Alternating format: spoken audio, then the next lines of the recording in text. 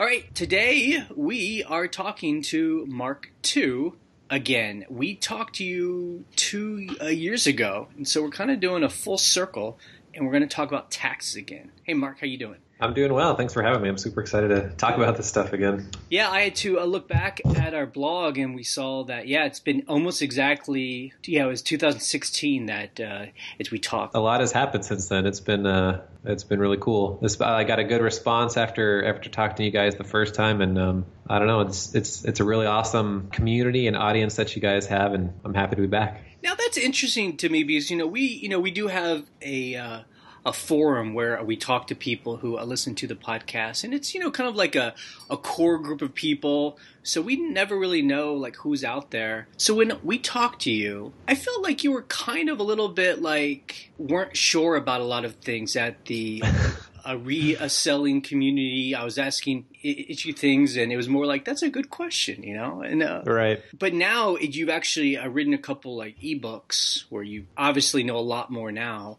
Can you kind of talk about that, how you've evolved in the past couple years? Yeah, I mean, around the time I talked to you guys the first time, I was just starting to get into reselling a little bit. I mean, I've always sold as a hobby on eBay and stuff, but it's at that time I was talking to like a friend who was starting to make all this money on Amazon, and I was looking into it, and then I talked to you guys, and I mean, I had tax expertise, but not necessarily a whole ton of reselling tax expertise. Not that it's so far out there and different, but yeah, I mean, I talked to you guys, and then I started getting more people emailing me, asking me questions about reselling, and I just started seeing that all the questions were essentially the same. The typical thing is, hey, I've been selling on eBay or Amazon or whatever for for a few months, and everything's a mess. What should I be doing? Yeah. And I was just noticing this pattern, and I was like, man, I wish I just had like something I could just send them and give them that had all the answers in it. So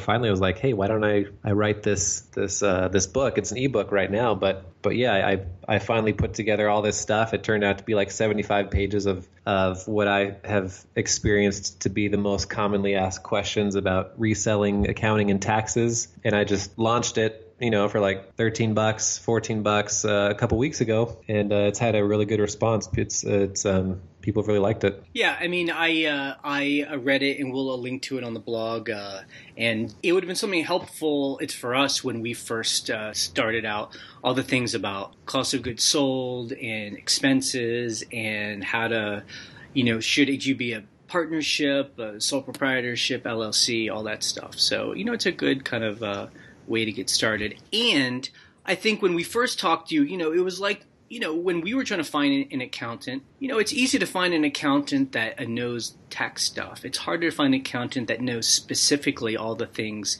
that eBay and Amazon people encounter. Right. And I mean, and there are some nuances, and it's not so much that eBay and Amazon is so different tax wise, but I mean, there is some of that, but it also just helps to have somebody who's like familiar with, the eBay platform or like the Amazon platform, because I can help people if they don't know how to find a certain report that they need to send me, like I can actually go, I know exactly what to tell them how to get it. You know what I mean? Before we kind of get into all the tax stuff, I do want to talk about a couple things that will help our listeners know your cred, I guess. So number one, we always talk about owning at your own time and having freedom.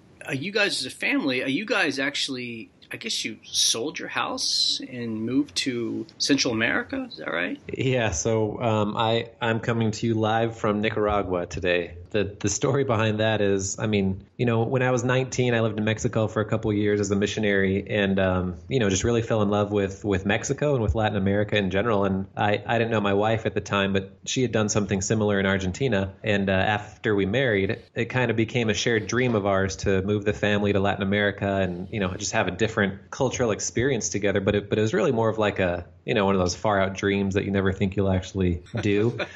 And then 10 years in, about to our marriage, things just kind of lined up job wise, and we were like, hey, it's now or never. Let's actually do this. So and why don't we be clear too, if we can say, and that's not just the two of you, there's also a bunch of kids that go along with that package, right? There are a bunch of little kids. No, we have 4 kids. Our oldest is 10, and then 3 behind him. So we packed them all up and moved down here about 9 months ago, and probably have about 3 months left until we come back. And 10 years ago, that kind of thing wasn't all that common, but now there's a lot more out there about mini retirements and all this non-traditional work paths and stuff. And just we made it become a reality, and where we, if we hadn't, it would have been something we would have regretted for the rest of our life. So it's been pretty life changing. Right. I mean, there's this idea now, especially among younger people, this idea like, why wait till we're 60 to get the RV and travel around the country? Let's start doing it now. Yeah, that's something I had thought before I started reading all the Tim Ferriss books out there or whatever. And when I started reading, I was like, this is exactly what I've been saying. And so just real quick, you were able to swing that because you just started a business, right? Or continued the business from down there. Is that correct? Tax. So yeah, I don't work full time down here, and it has been helpful because I continue to run my accounting business down here. But I mean, we prepared for it as if like worst case scenario, like as if we didn't have any income. So we said, okay, how much do we need to save to go live down there for a year? And in Nicaragua, it's super cheap. It's not that much. So, we targeted to save $30,000, just in case it's going to turn out that we're not going to need all of that anyway, because I'm able to continue to do taxes and some of this consulting stuff that I do. But that's how we made it work. Huh. Just made it a goal and saved for it. And here we are. That's awesome. And does everyone enjoy it down there? All the kids and the wife? Yeah, I mean, it's been awesome. It's really different. There are definitely things we miss from the States, but there are definitely things we're going to miss about here when we go back. The second thing I want people to know, and I don't even really know this too much. So are you a person that sells on Amazon and eBay like as a job or as like a source of income? Or is it still a hobby? So for eBay, it's more of a hobby, but I do sell on Amazon as a business. I've been involved with a private label on Amazon for about 2 years now. Mm-hmm. I sell through Amazon FBA. Right now, it's just one product. I mean, since it's fulfilled by Amazon, I don't put a lot of time into it. In the back of my mind, I'm always thinking, gosh, I got to get like another product out there. I got to get on this. But, right now it's tax season. So, And so for people that don't know, that's just where you like found a product and then you slap a name on it. So it's kind of like a label that other people can't, jump in on. And then what? And then you have a factory make it, and then they send it to Amazon, and then they sell it for you. So it's all kind of like you don't even touch anything, right?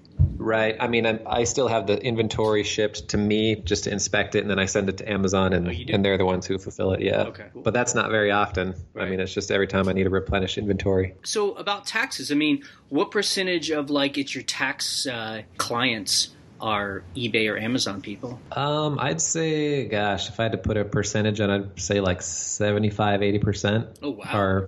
Are resellers, yeah. And are most of those Amazon, eBay? Is it split? That's a good question. I'd have to look at it, but I feel like most people sell on more than one platform. I mean, there's a lot who are just eBay or just Amazon. There's a lot of people who sell on Poshmark. Yep. And then there's a lot of little ones that I keep learning about. There's like Tradesy and Mercari and all these other names that I don't even remember. Yeah, Etsy and Let Go and OfferUp and all these other little people try and just put their stuff everywhere. So, people who know us, we tried to do Amazon for about a year or so, and it just wasn't really our bag. It wasn't kind of our style. We're more, as our podcast is, scavengers, kind of going after the weird older stuff. That's just more our style. But with Amazon, is it easier to do taxes because it's more like a regular business with invoices and, Amazon really does a good job of giving you all that info of what sells and cost of goods sold and stuff? I wouldn't say that's necessarily the case.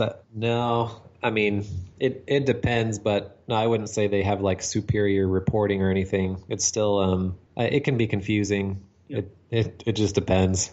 And what about, I have no idea, but you hear all these things about now all the tax stuff with Amazon where you can get charged, different states want taxes from you and a nexus and all that stuff. Is that becoming easier or harder? That's a good question. I mean, I think that's something that just continues to evolve and develop. I mean, a lot of people and CPAs just aren't really thinking about it because, because it's just so complex, and it's so complex that the states don't have the resources to even enforce it. Right. So, and since that being the case, people aren't worrying about it too much, other than just knowing it's like really confusing. Right. Like I guess at some point there'll just be a national tax, I guess, that will just get added. I don't know. Yeah, they'll eventually come up with something. I mean, right now I just tell people like the basic of sales tax, which is, charge sales tax to the people who purchase your product in your same state. And if they want to worry about where they have like fulfillment warehouses and all that kind of stuff, where they have a presence or where they have nexus, I can help them do that, but I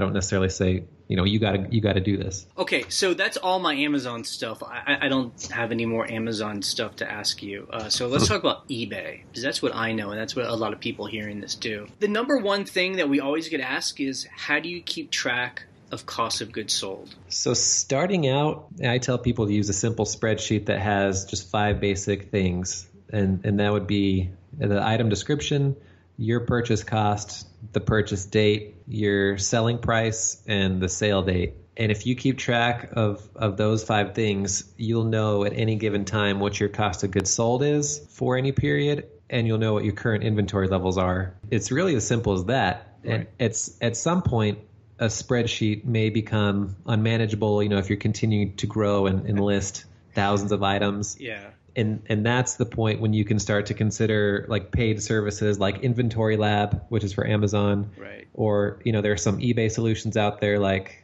Easy Auction Tracker or My Cost Pro. Right.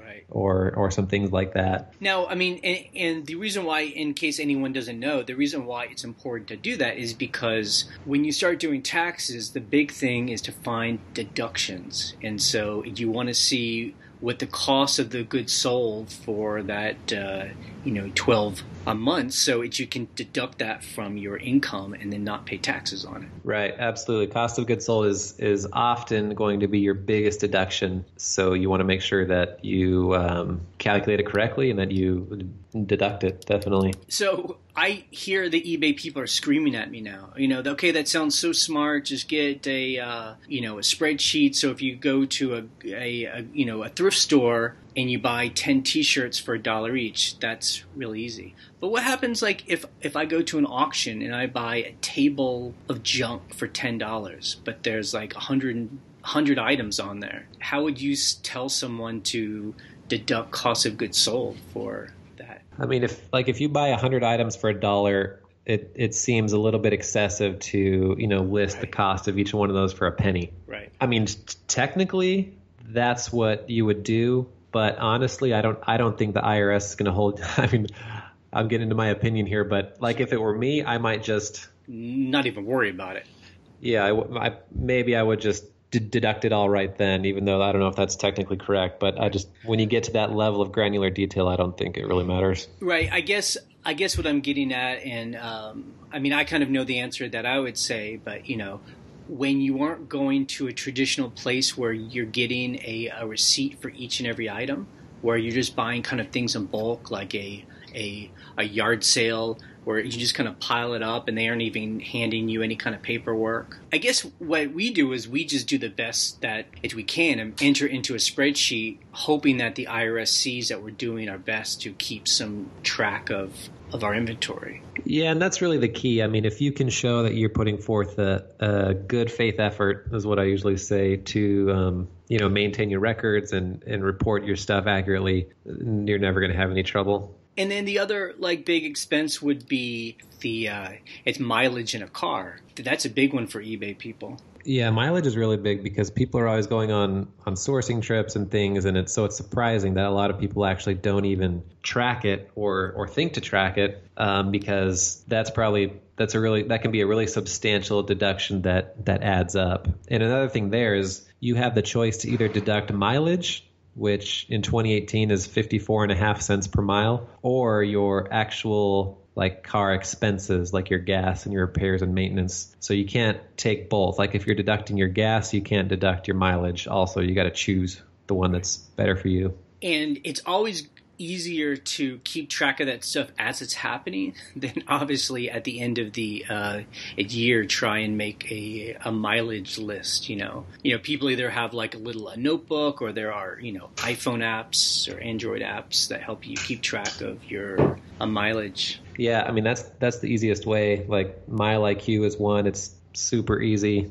It takes like just a couple seconds to categorize your trips, and it's all stored for you. And like when we first started, I think that first time we realized we had to do taxes for eBay, and we were kind of freaking out. We had to kind of make it all up, or not make it up, but we had to get all the info and compile it at the end of the year. That was very hard. Now we're smart about it. At the end of every month, we do all of our numbers. So when tax time comes, it's very easy because we've done it all, basically. Yeah, that's good. That's one thing that I talk about too, is you got to establish at least a monthly process so you're on top of it all the time. And then when tax time rolls around, you're ready to go. The other thing is like the home office.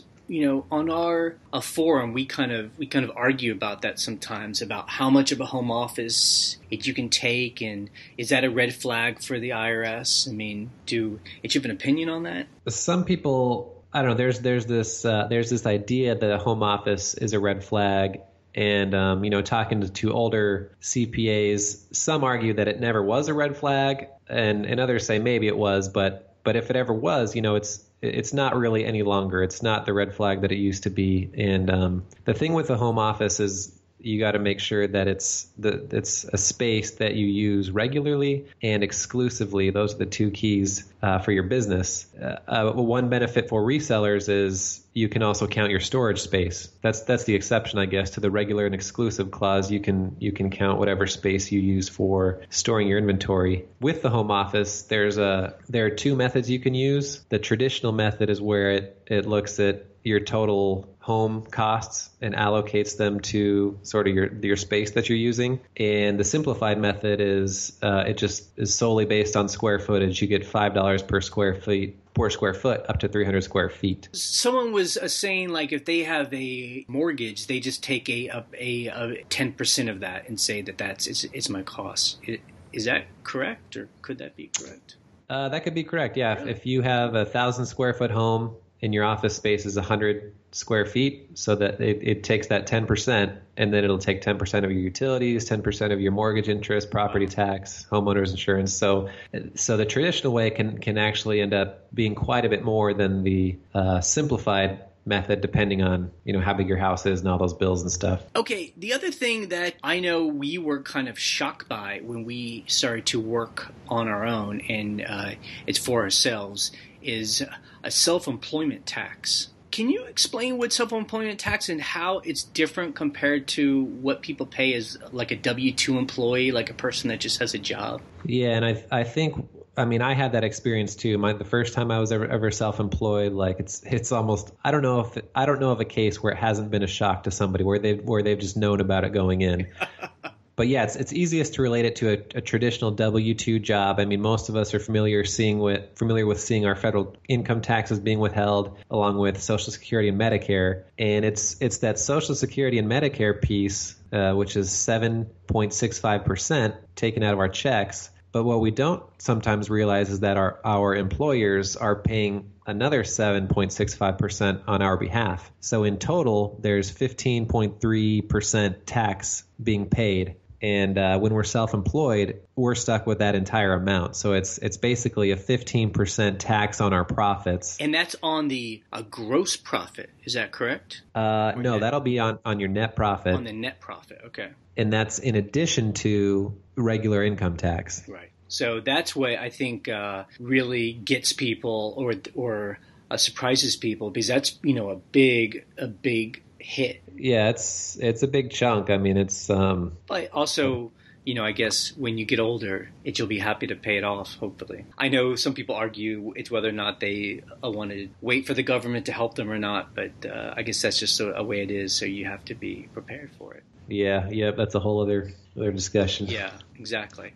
We also get a lot of questions of like, oh no, I need to get, I need to do my stuff now. How do I find a good accountant, a tax account? Should they go to, like, it's one of those places, where they have a guy out front that has a wig on and he's trying to get you inside? I mean, I think on this one, the two biggest things are expertise and fit. You can have someone who has a lot of expertise, but maybe they're not responsive, maybe they're a little flaky, maybe they're too expensive, But then on the other side, you can have somebody who you feel like you're a really good fit with, but maybe they have no idea what they're talking about. So those are the two things. It's kind of a balance. And I mean, I think the best way is just through referrals and doing your research. I've been asked if there's like some master list out there, and there's no magic master list that I know of. I mean, there are probably a few, but yeah, just through referrals, doing some research, and then, I mean, once you find a name or a few names, I would just send them an email or give them a call and then see how responsive they are, see if they're willing to have a consultation, ask them questions, through which you can gauge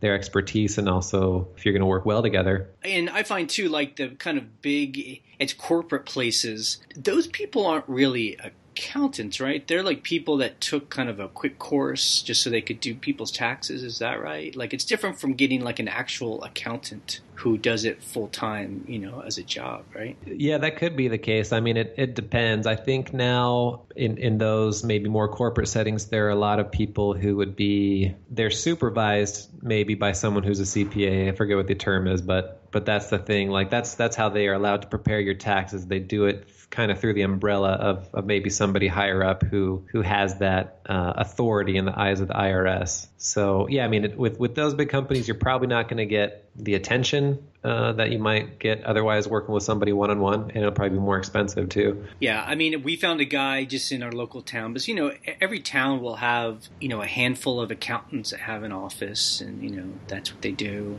And he didn't know a whole lot about eBay, but the good thing was we liked him, and he was willing to hear us and see what we had, and he kind of learned, and he's great that way. So that's why we like him. Right, and I mean it helps me obviously if I say, hey, I specialize in reselling and make people think that nobody else can do it. But the truth is, like any accountant or CPA or other tax preparer who's familiar with inventory-based businesses should be able to do a pretty good job.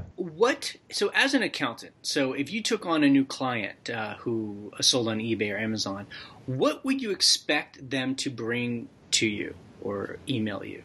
Like, what kind of info do they need to have to do their taxes? For new clients, I mean, it's always helpful to see a prior year tax return because I can pull a lot of information from there. And then obviously any tax forms that you get in the mail are helpful. And then as far as the reselling business, it's helpful to see, I mean, if they have some kind of summary of their sales and different types of expenses, that's usually enough to complete most of the return and get a good idea of if there's anything I'm missing. I usually have 3 or 4 follow-up questions. So yeah, those are the top things that I would say. Yeah, I mean, I know like in that little ebook that you have, you suggested some sites that help people gather that info. Like we use it's GoDaddy. That's helpful. It's for us because we just hook in our PayPal accounts and then it kind of keeps track of all of our shipping costs and inventory costs and all that stuff. Yeah, I mean, if you're using any type of bookkeeping software like GoDaddy or QuickBooks or whatever, yeah, definitely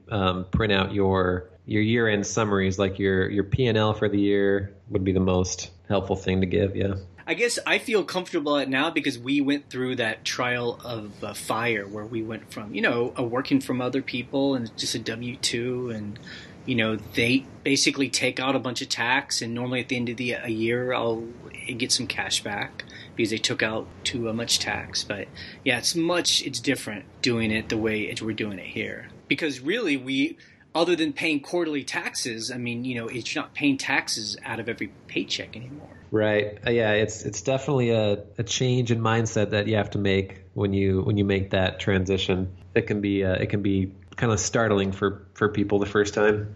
So how important is it to pay quarterly as a self-employed? I know that you're supposed to, and if you don't, there is a penalty, but the penalty is relatively small, and as long as you pay taxes at the end of the year, it's okay. Yeah, I mean, there are a few guidelines. Like one of the main one is if you don't anticipate your tax liability to be more than $1,000 at the end of the year, you don't have to pay that throughout the year. You can just pay it at the end. But I mean, if you anticipate it to be more than that, you should be paying it throughout the year quarterly. And I mean, if you don't, I'd say, I mean, a lot of people don't. The interest and penalties that they charge usually are not significant. Right. But I mean, it's so easy to do. It sounds like it's going to be complicated because a lot of things with the IRS are. They have a website now, and you can just go on and pay with a card or is like our accountant. He just he mixes up some envelopes every quarter,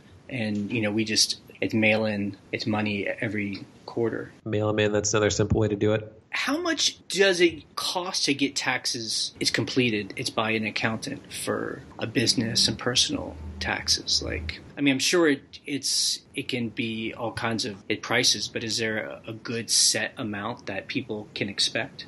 Yeah, I mean, there's a whole spectrum, and I've taken on clients, and sometimes I can see how much they paid in the prior year, and I mean, like one guy, he didn't even have a very complicated return, and his CPA had charged him like $800 for the prior year when I charged him $200, and I mean, so it is hard. You can get some good benchmarks online, and you have all different levels of tax preparers. I mean, there are enrolled agents. There are CPAs, there are attorneys, there are supervised preparers. That's the word I was looking for. I'd say like for a basic return, you're probably maybe $200 or so for a CPA. If that person has a Schedule C, which is where your sole proprietor business goes, I'd say you're more in the range of $300 to $500. If you have an LLC or an S corp, maybe $500 to $700. But again, that could be those are kind of close to the prices I would charge, and it might be different for somebody else. But I feel like those are sort of ballpark. Yeah, I think we pay $700 to do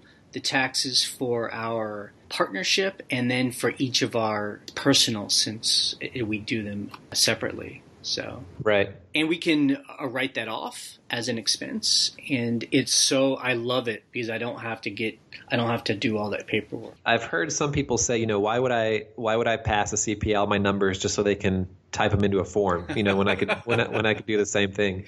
Right. And it's a good point. I mean, if that's all your CPA is doing, if they're just doing your data entry, yep, then it might not be worth it. But I mean, that's not why you hire them. You hire them for their expertise and for their experience. And I mean, just last week, I did a guy's return, and he was a new client. The prior year, he had used the simplified method for the home office deduction. Mm-hmm. And I mean, it's a simple thing, but if he hadn't hired somebody, he probably wouldn't have caught it. I was like, hey, you might be able to get more money back if we use the traditional method. Do you want to send me all your utility bills and all that stuff?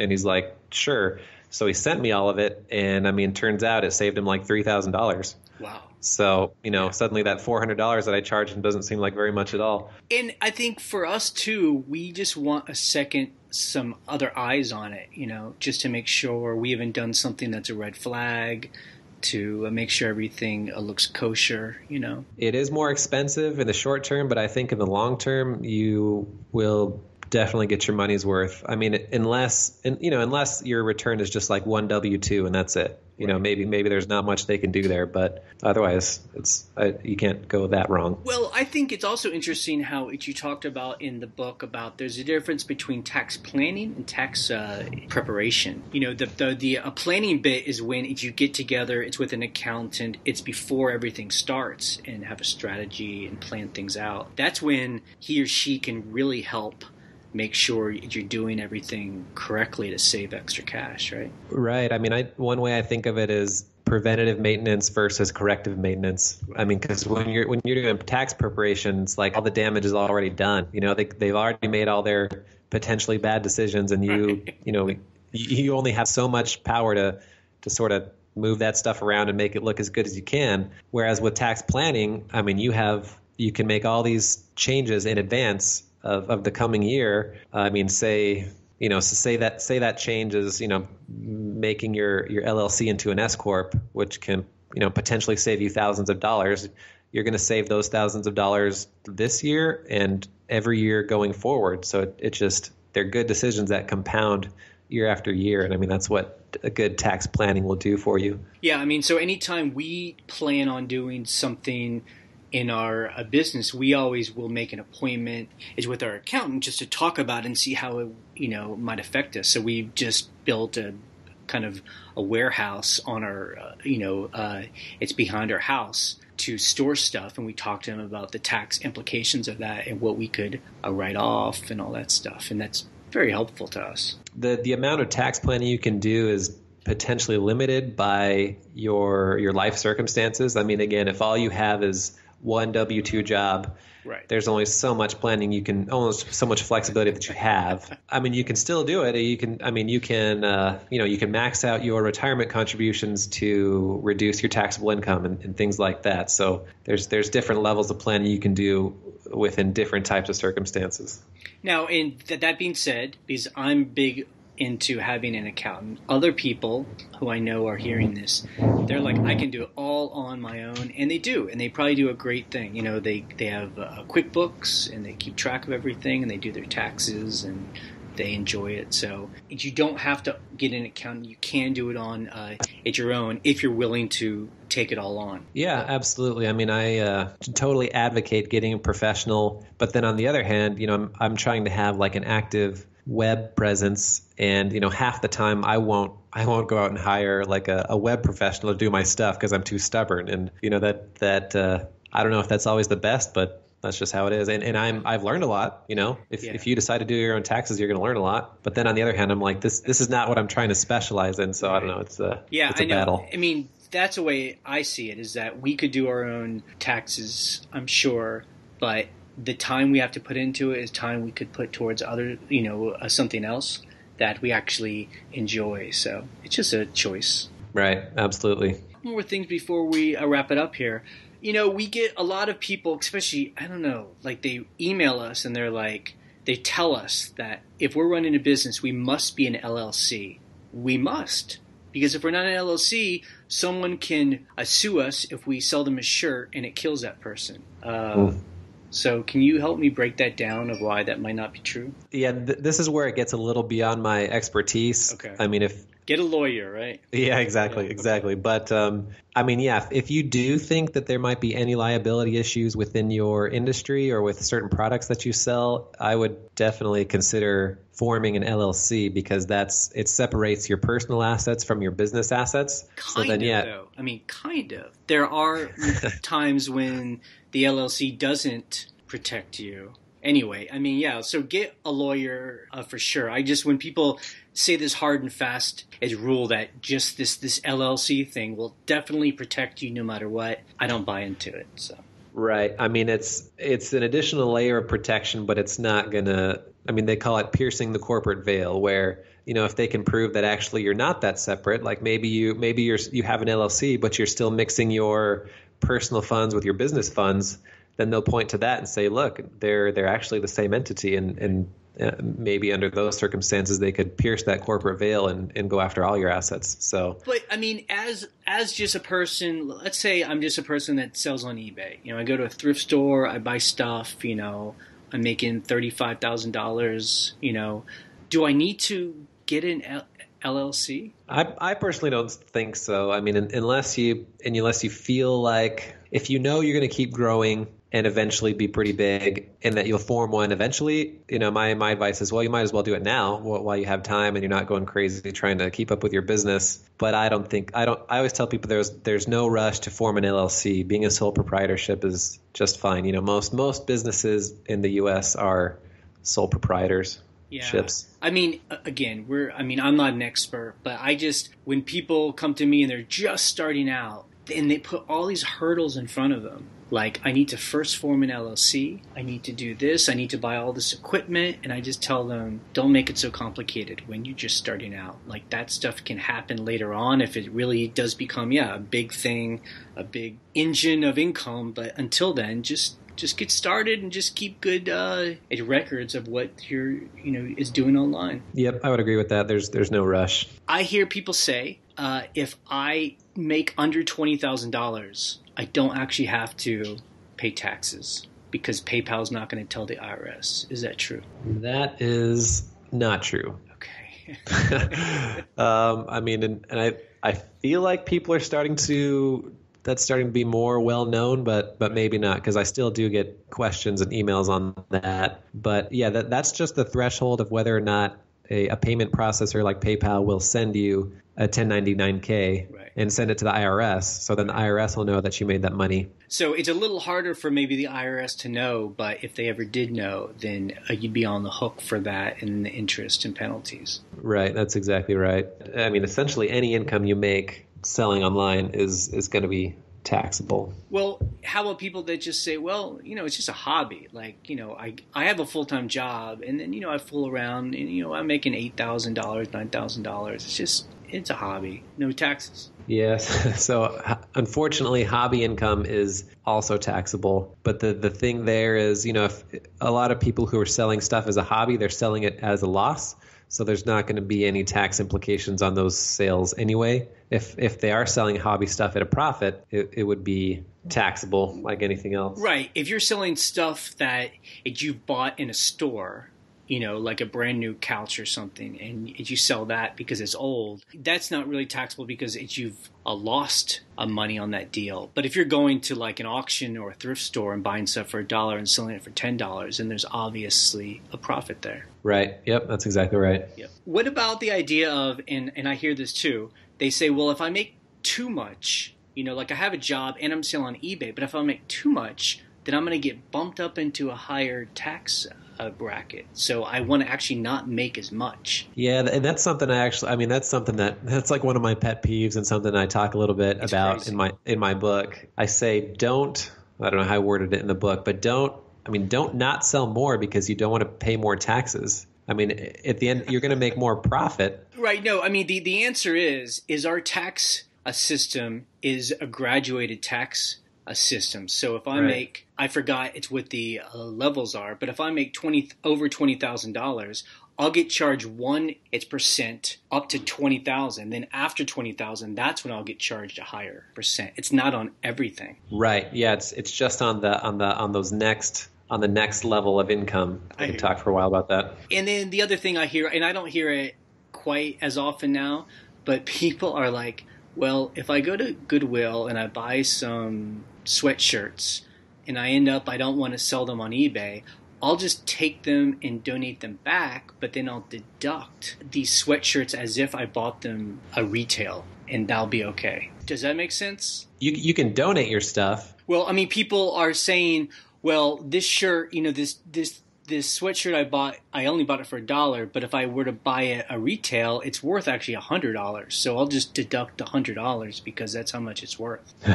No, if you deduct it at all, you can only deduct it for what you bought it for. So it's not going to be any more than that dollar that you spent. And that's when it gets down to having good paperwork and all that stuff, because you have to actually prove how much things got bought for. Ideally, yeah. Yeah. Let me see. I mean, a lot of people are nervous about getting audited. Yes. So, I mean, one thing is, think about the statistics. The statistics are in your favor. There's probably a less than 1% chance that you're going to get audited. And even if you are, my old bosses tell me that it's nothing like the old days when they would show up at your house and like sit down at your kitchen table and say, bring me all your receipts and stuff like that. Talking to you real mean and grilling you, Exactly. I mean, today it's almost all by mail. They'll just send you a letter and say, and ask for additional documentation with respect to a certain deduction that you took. And if you have that documentation, you provide it, and that's it. And then if not, then they just send you a bill to pay, right? Yeah, and I mean, well, and even before there, if you don't have it, I would say try and recreate it, to the best of your ability, and then give them that. And if they take that, then you're good. If not, they might end up partially disallowing or totally disallowing that deduction. And that's also why I like having an accountant, because of exactly that point, is that if we get a letter from the IRS asking about something, I'll give that to my accountant and he'll help me figure out what I need to send him in the format it's go in. Yeah, it's funny because people forward me those, and I actually got one today, and I swear people don't even they don't even read them. They're just like, hey, I got this letter from the IRS. What should I do? But I mean, yeah, there is some value in that because I prepared their tax return, and I can look at it and then look at their return, and I can be like, oh, I know exactly what that is. Yep. And I email them back and say it's no problem. is what you need. See, and that's what I want to hear. It's no problem. Yeah. Yes. I mean, obviously the IRS has done a good, it's important that people are scared of them so that people pay their taxes.